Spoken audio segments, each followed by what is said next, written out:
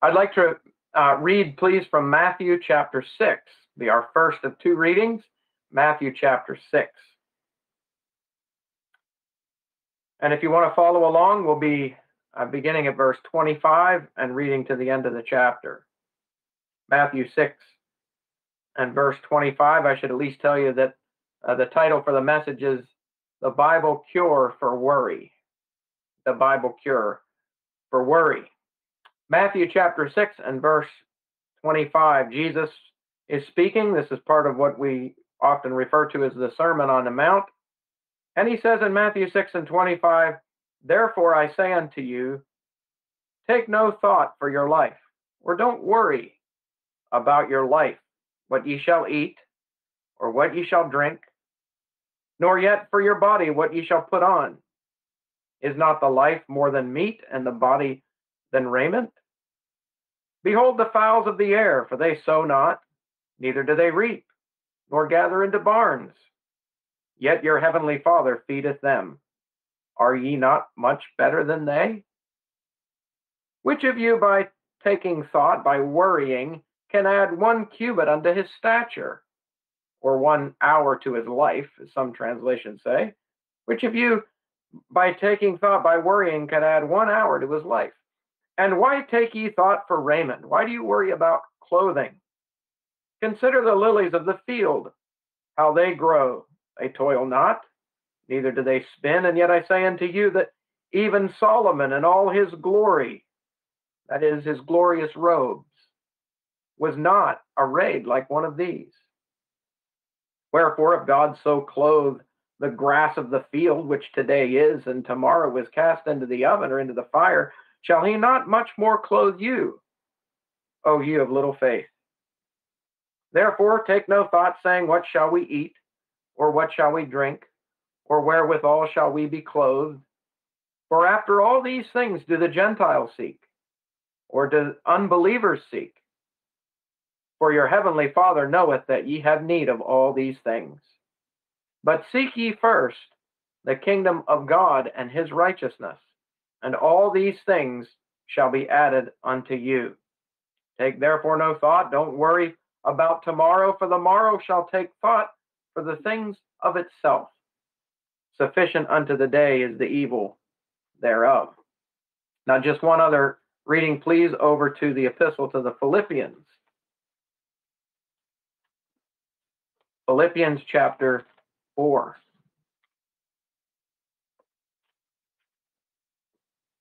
Philippians 4, we'll break into the reading at verse 4.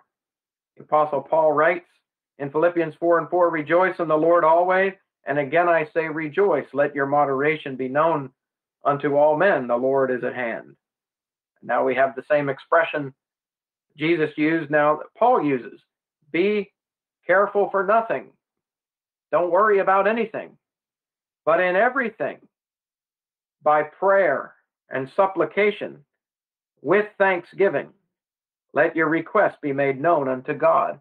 And the peace of God, which passeth all understanding, shall keep or guard your hearts and minds through Christ Jesus. Finally, brethren, whatsoever things are true, whatsoever things are honest, whatsoever things are just, whatsoever things are pure, whatsoever things are lovely, whatsoever things are of good report, if there be any virtue, and if there be any praise, think on these things. Those things which ye have both learned and received and heard and seen in me, do. And the God of peace shall be with you. And we look to the Lord to bless these readings from his word and trust that he will give help in saying a few things from them. In May of 1995, a man by the name of Randy Reed, a 34-year-old construction worker, was welding on top of a nearly completed water tower outside Chicago.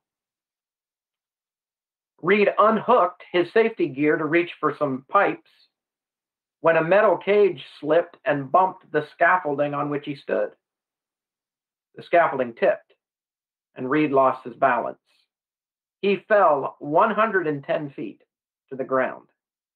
landing face down on a pile of dirt, just missing rocks and some construction debris nearby. A fellow worker saw what happened. He called 911, and the paramedics arrived, and they actually found Reed conscious, moving, and complaining that his back hurt somewhat. But he was fine. Apparently, the fall didn't cost Randy his sense of humor, because as the paramedics carried him on a backboard to the ambulance, he had just one request for them. He said, "Please, whatever you do, don't drop me." There he is, 3 feet from the ground, and he didn't want to fall. Meanwhile, he had fallen 110 feet, and he was okay. Sometimes I can be a bit like Randy Reed. Maybe you can as well. We have been saved from the big fall, if you will, from the consequences of the big fall. God has saved us from sin. He has saved us from judgment for our sins. He has saved us from something so big, it couldn't be any larger. And yet, maybe today, you're concerned about something so much smaller. Well, I think that happens to all of us. We worry. We worry about things that are sometimes very small. And we worry so often. And sometimes the worry is very irrational. Is there anything that we can do about it? And sometimes worry is actually very debilitating. Is there a cure for it? So I want to speak about the Bible cure for worry. Sometimes I go into the bookstore and I see these little booklets called the Bible cure for asthma, and the Bible cure for diabetes, the Bible cure for all sorts of ailments. And I'm not sure that I necessarily believe that they're really Bible cures for any of those things. But I do know that there is a Bible cure for worry. And when we read the words of the Lord Jesus and the words of the Apostle Paul and listen to what they have to say, I think we can be 100% confident that there is a Bible cure for worry. Now, first, I want you to think about the diagnosis of the situation, diagnosing worry. What is worry? What is worry? Because isn't it okay to have concerns about certain things in life? Absolutely, it is. Because there are some people that don't seem to worry about anything, right? They're not concerned about the situation in their family, the situation in the country, in the world. Nothing seems to upset them whatsoever. And they don't really care about anyone either. They go on in a very self-centered way, not thinking about anyone else. It's fine to have concerns about things related to the kingdom of God. Jesus said in Matthew 6, when he's discussing worry at the end, he says, "Seek first the kingdom of God and his righteousness." We need to have concerns about important things in life. But there's such a thing as a rational fear, and then there are irrational fears. But there are rational fears. Maybe you heard about the hitchhiker who got picked up, and he jumped into the back of this man's truck, who gave him a lift, and he couldn't help but notice that in the back of the truck there was a coffin. And he didn't think too much about the fact that the coffin was in there. It started to rain. And in order to get shelter from the rain, he got into the coffin. And it was a very nice coffin. It was padded very well. And after a couple hours in that coffin and out of the rain, he fell asleep. And what he did not know is that the truck driver stopped a couple more times and picked up 2 other hitchhikers who were now in the back of the truck, and the rain had stopped. Well, eventually the man in the coffin woke up, and he lifted the lid and he sat up. And as you can imagine, those other 2 hitchhikers were gripped with very rational fear, and they jumped out of the truck and they fled. There's such a thing as rational fear, but there's such a thing as irrational fear. And that's usually the kind of fear that grips us and causes us to worry about so many things. And if you're anything like me, it usually happens at about 2 o'clock in the morning. 2 o'clock in the morning, you're afraid of this and you're afraid of that, and you don't know if this is going to happen or if that's going to happen. There is irrational fear. You've probably noticed how many times this little phrase is found in the Bible. Fear not. Fear not, I am the Lord. Why is that phrase found so many times in the Bible? Because we have so many irrational fears, right? They grip us in the middle of the night sometimes. We can't get back to sleep. We fear the unknown. We fear losing something. We fear maybe losing someone. We fear the future. We're not sure how this is going to turn out or how that is going to turn out. We worry. We worry. And Jesus said repeatedly in Matthew chapter 6, don't worry. Don't worry about your life. Don't worry about food, drink, clothing. Don't worry about tomorrow.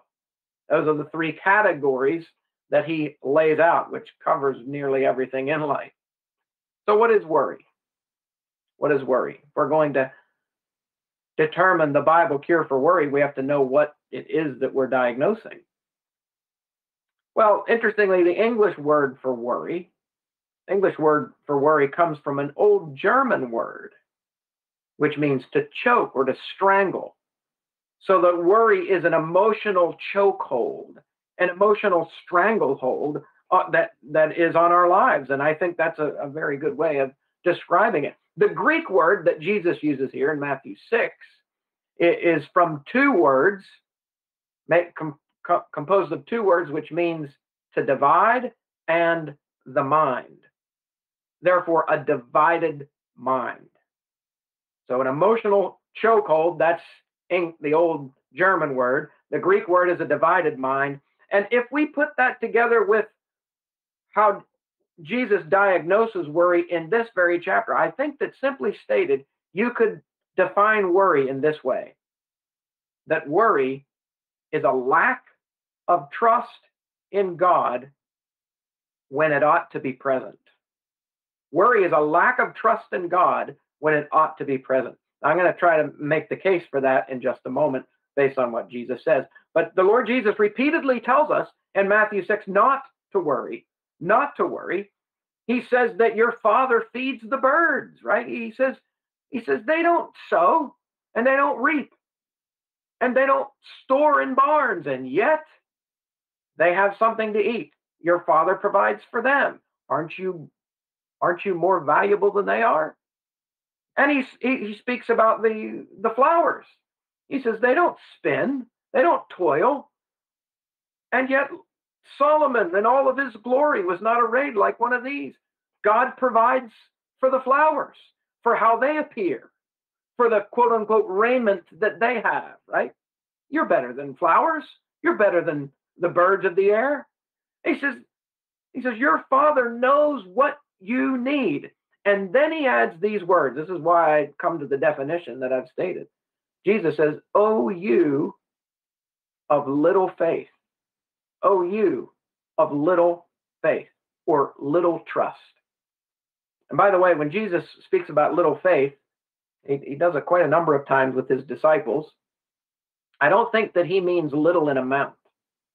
I don't think he means little in amount, because you remember there was an occasion where Jesus said, if you had faith the size of a grain of mustard seed, you could say to that mountain, move, and it would. It's not little in amount. It's little in duration. Little faith in duration. In other words, the disciples, they were trusting in him one moment. They would see a miracle that he did, and they would have confidence in him and trust in him, and the next moment it would evaporate. And I think it was part of the frustration that they did not display consistent, steadfast faith, continuous faith in the Lord Jesus, and what he could do. So worry is a lack of faith, a lack of trust in God when it ought to be there. Now, I don't want to jump ahead to my last point, but you can see already then that the cure for worry involves then something that will instill faith in us. If worry is a lack of trust in God, then the cure has to be able to instill trust in the Lord. And there are things that we can do that will do just that. I don't want to get ahead of myself. Now, in part of this diagnosis that Jesus gives us of worry, uh, he points out a number of problems uh, concerning worry and why they should not be a part of our lives. Now, some of us are more prone to that than others. But for one, worry is very self-focused. Worry is very self-focused. So Jesus says, don't worry about your life.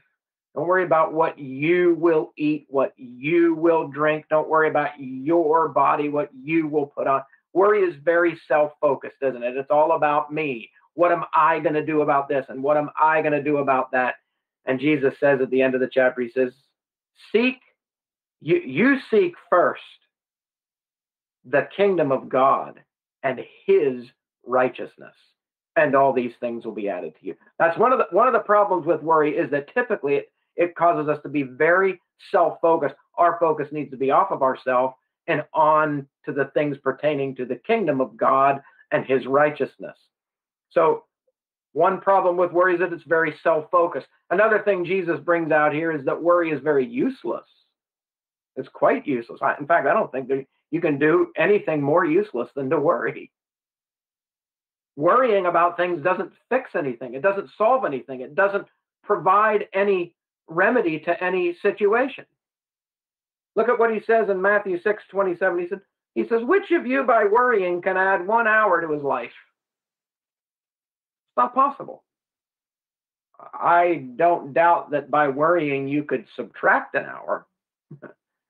But which of you by worrying can add 1 hour to his life? It's not possible. It's useless. Worrying doesn't accomplish a thing.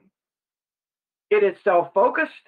Jesus says that it is useless, and he says it is worldly. Verse 32 of the chapter, he says, or after all these things, in these ways do the Gentiles, do the unbelievers act. This is how the unbelieving people in our world act. To worry is to act like those who have no faith at all, right? And so Jesus gives us this diagnosis of worry. Now, the second thing I want to emphasize, I just have 3 points. The second one is preventive care. Preventive care. Now, there are some very practical things that we can do to prevent worry from getting a chokehold on our lives, right? From getting that stranglehold on our life. There are things that we can do. So I should try not to add things or events to my life that will increase my worry or anxiety. Now, I'll give you a humorous example or two, but we can't do it right now anyway, but people actually will pay money to go and sit in a theater to be frightened. And back when I was a kid, it was everybody wanted to go see Friday the 13th part, who knows what. I think they did a number of them. And they would be in the theater screaming and anxious, and people will go and pay good money to go to amusement parks. I happen to be one of them. And we get on these rides, right? Rides that have G-forces that rival space shuttle launches. And you're in the line and you're getting closer, right? And you're starting to count how many more minutes you have until it's your turn. And then you're starting to sweat and you're getting anxious.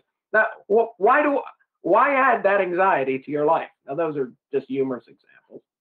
Some people actually enjoy these things. But any other preventive care we can follow when it comes to worry that's a serious one. How about the news? How about listening to the news? How about watching the news? Don't you just feel great after watching an hour of news?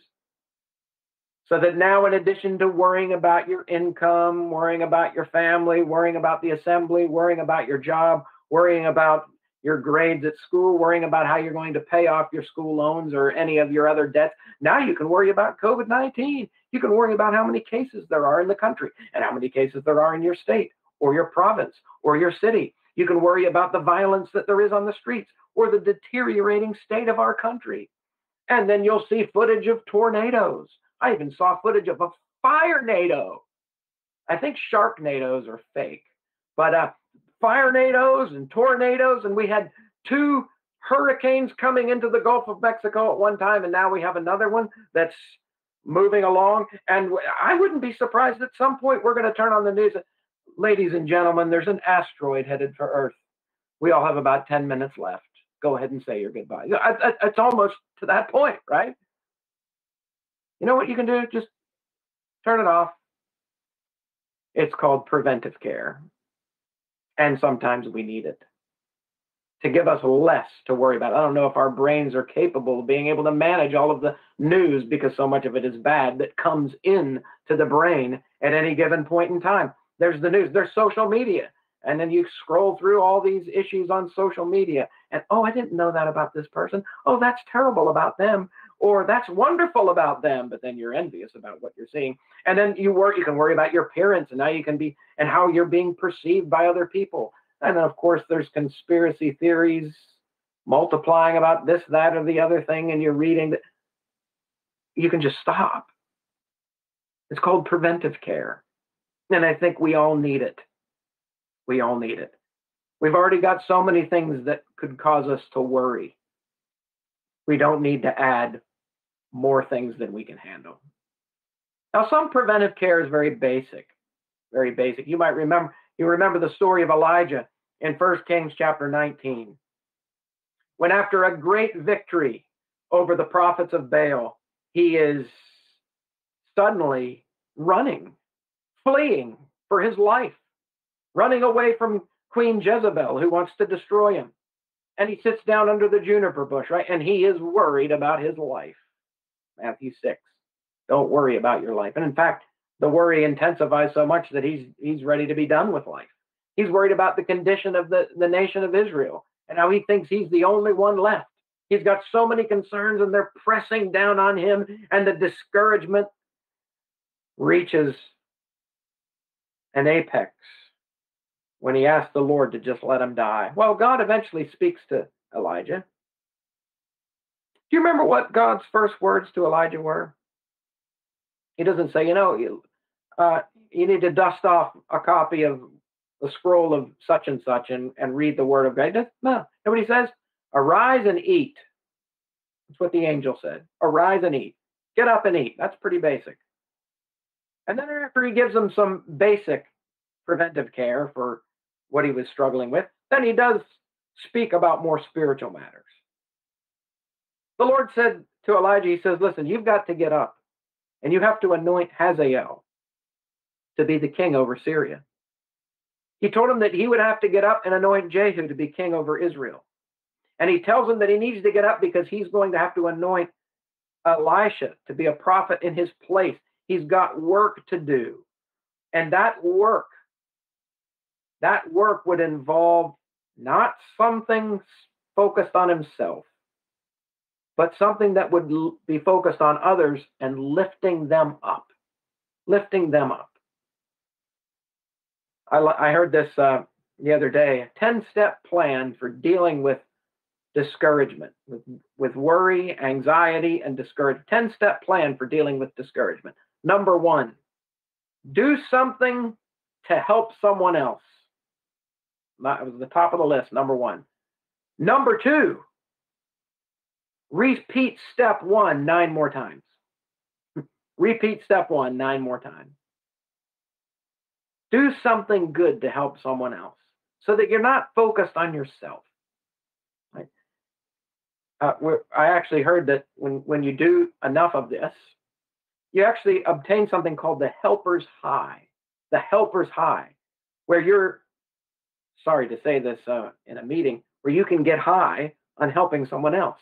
Now, if you were told that you could get high, just make sure that you explain what you mean by that. But by helping other people. Now, I know that this works, and I'm sure that some of you know that it works too, because if you've ever been down, if you've ever been running low, and you had something to do in service for the Lord, you go, maybe you speak, maybe you serve in some other way, and you come back and you're not down anymore. You're up. You're up. I've seen it in people that I know. I've seen it in my family members. I've seen it in my wife. I've seen it in my children. And they're down, and they go and they serve, and they come back, and they're not down anymore. There are things we can do as preventive care so that worry and anxiety will be less likely to overwhelm us and drive us into the pit of despair and discouragement. But I've saved the cure for last year, just building up to what. So there is a treatment plan. There is a treatment plan, a Bible cure for worry. What is it? So I want to give you 4 things, and they come largely from Philippians 4 now. 4 things that we can do if we want to have the cure for worry. Now, again, what is worry? If worry is lack of trust in God when it ought to be there, because we are, as his people, we are believers. We are believers. We are people that have put our faith in the Lord, our faith in Christ for salvation. And so we ought to be able to put our faith in the Lord for other things. He saved us from the biggest of all. And there are things that face us today that maybe aren't so big, and yet they're able to get us down. So what we need are things that we can do that will build us up in our faith, that will instill faith in us. What are those things? Well, for one, now we didn't read this, but this is the big one. Paul says that we need to read the Word of God, that we need to, and it needs to be the right kind of reading of the Word of God. Why is that part of the treatment plan? Because the Apostle Paul says in Romans 10:17 that faith comes by hearing, and hearing by the Word of God. So faith comes when we hear God speaking to us through his Word. Now, it needs to be the right kind of reading. I say the right kind of reading because I think we've all experienced the wrong kind of reading, where by the time we're finished, we don't remember anything that we just read. And later on, we go, where am I reading again? What was it that was in that text? The right kind of reading is to allow God to speak to us through his Word. Listen to what God is saying. Hear him speak to you from his Word. And when we hear God speaking to us, when we learn God's ways, and when we see God's promises, and when we learn about God's faithfulness, and that he keeps his promises, we have all of these incidents in the Bible where he did keep his promises. When we read God's Word, we gain confidence that he is in control of everything. We gain confidence that God is able to work all that is happening in our lives for good, even if those things are troubles and trials. In fact, Romans chapter 8, we love the verse, right? All things work together for good to them that love God, to them that are the called according to his purpose. What does he have in mind there, Paul? All things work together for good. You know what the ultimate good is? That we might be conformed to the image of his dear Son. That's right in Romans chapter 8. The ultimate good is conformity to Christ, likeness to Christ. And so to the extent that troubles and trials and even tragedies translate into conformity to the image of God's Son, then that is good. That those things will work together for good. So we read the Word of God. We read the Word. We see his ways. We learn about his character. We learn that he is in control, that he is sovereign. And we see that he keeps his promises. You know what happens? Our faith is built up. We gain confidence. We gain trust.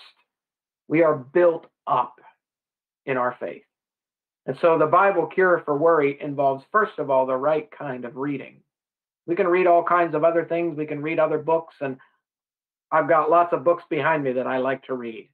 But it's the reading of the Word of God and the understanding of his Word that will build us up in our faith, the right kind of reading. Number 2, the right kind of praying. How we enter Philippians 4, the right kind of praying. Not just, see, there's a wrong kind of praying. I don't know if we call it praying at all, where we just go over our list, right? And we have this running list of all the people that we need to pray for. And we say the exact same thing today as we said yesterday, as we said the day before. And we might have an additional item to just verbally mention when our eyes are closed and our heads are bowed. And there's the right kind of praying. And Paul says, this is it. First of all, he says, come to God. Yeah, that's obvious. Philippians 4, let your requests be made known to God. To God. There's a time that we can come to other people with all of our concerns, with all of our worries, and all the things that trouble us. But when we're worrying, we need to come to our God. He says, come to God. He says, speak to God. Let your requests be made known to God. Speak to God. I sit there at 2 o'clock in the morning. I'm lying there at 2 o'clock in the morning. And I'm just thinking about all these things, right? What am I going to do about this? And what am I going to do about that? And what if this happens? And what if that happens? David, speak to God. Let your requests be made known to God. Bring them to him. Come to him and speak to him. So Paul says, speak. And Peter actually says in his first epistle that we can cast all our cares upon him, for he cares for you. When you're troubled, when you're weighed down with troubles and worries, cast it all upon him, because he cares for us.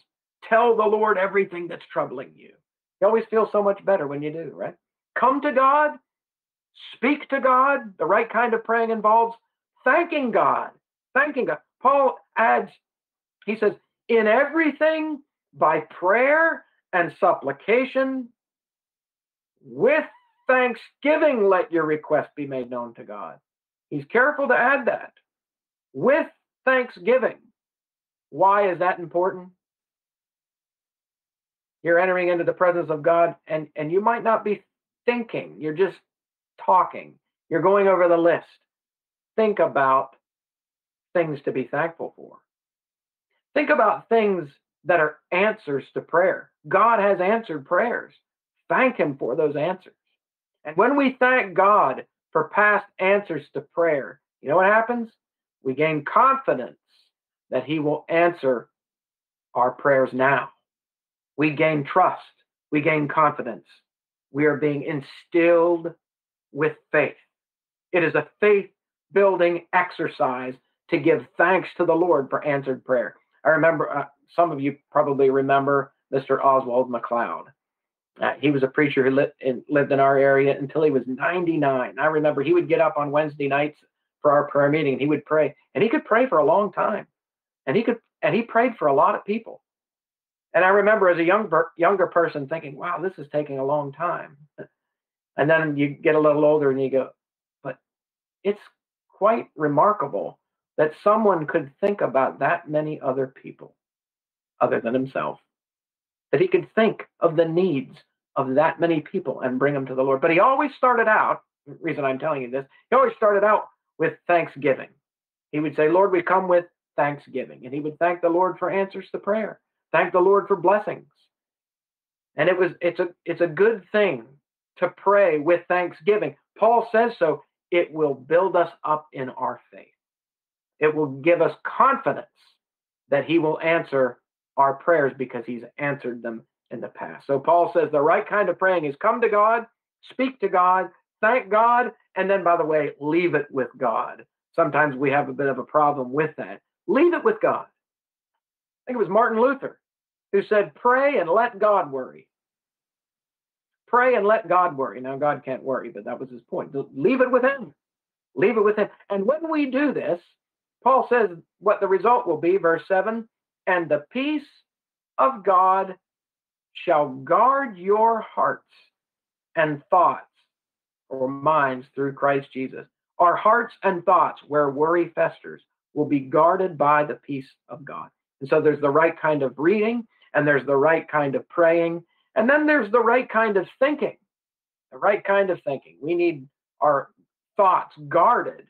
So what should we do? We bring it to the Lord. We cast all our cares upon him. And Paul says, in their place, there are things that will be worthy of your thoughts, worthy of your mind. Finally, brothers and sisters, whatever is true, whatever is, by the way, he says, whatever is true. A lot of things we worry about aren't even true. They're things that are just never going to happen. We worry about this, that, and the other thing. They're never going to happen.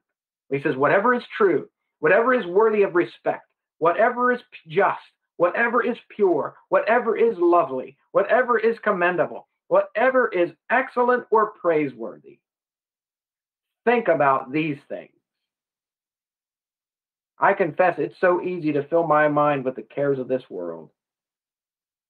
Cast your cares upon him and replace those cares with thoughts worthy of a place in your mind. And Paul gives us a good list. The right kind of thinking. The last thing that he points out is the right kind of example.